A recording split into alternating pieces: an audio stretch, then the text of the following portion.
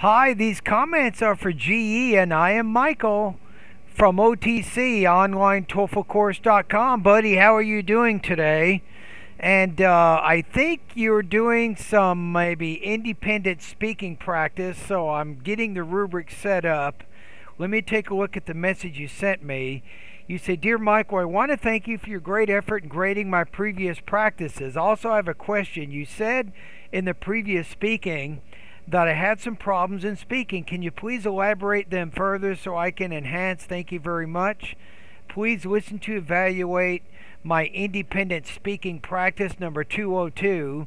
And the topic is, would you buy an expensive item and discount or pay the full price?" All right, that's what I would do. Usually when I give you the feedback, I will tell you specifically what lessons you need to focus on to get better. Am I right? All right, so take notes. You got some paper and some notes? All right, showtime, buddy. Let's see how you did on this one. So I'm going to listen to the whole thing once without making any comments, and then I'll listen to it again and give you comments. I think it would be a good choice for me to get a discount to buy an expensive item for me because it is much cheaper if I have a discount. That means not only I will save money, but also I can afford to buy the item. For instance, if I want to buy an iPhone, especially those new premiered one, then I don't have a lot of money to afford it. However, if the iPhone stores have the discount, and then I will consider to buy a set of iPhone because one is that I can afford it. Another thing is that this saves me a lot of money. I think it would be a good choice for me to. Okay, so it was a little repetitive, a little bit, right? So that's maybe if there's a speaking problem, maybe you're a little repetitive. Okay, let me listen. I think it's a strong response. I'm going to put you at least 24 to 26 points on this practice test. Let's listen to it in a little bit more detail. To buy, and I think it would be a good choice for me. Instead of saying "I think," just say to get a discount to buy an expensive item for me.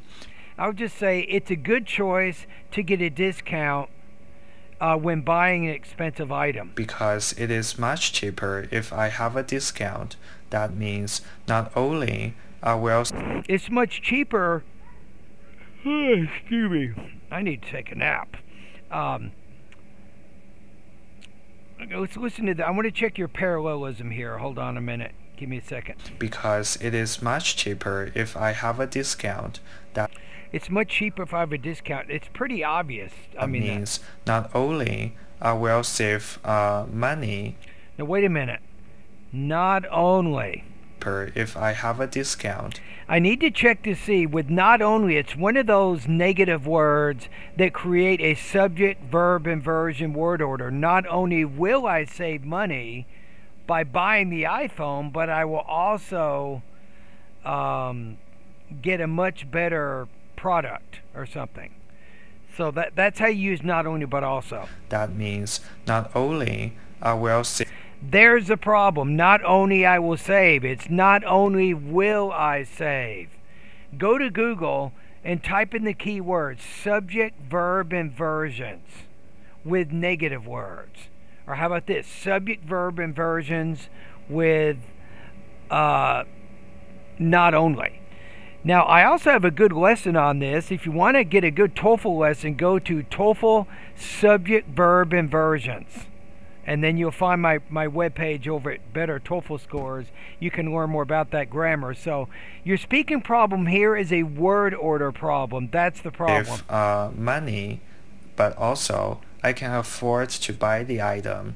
For instance, if I want to buy an iPhone, especially those new premiered one, then I don't have a lot of money to afford it. However, if the iPhone stores have the discount, and then I will consider to buy a set of iPhone because one is that I can afford it. I would probably in that case use a gerund instead of an infinitive.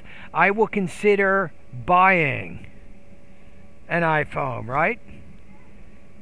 But I mean, you have a good argument. I will consider to buy because you're talking about a potential, not a completed action. But I think we consider the gerund works better than the infinitive. So I think your knowledge of infinitives and gerunds, you're probably 80% proficient in that area. So if you want to learn more about that grammar, go to the grammar part of my course, and I have a lesson. It's called Gerunds and Infinitives. Another thing is that this saves me a lot of money.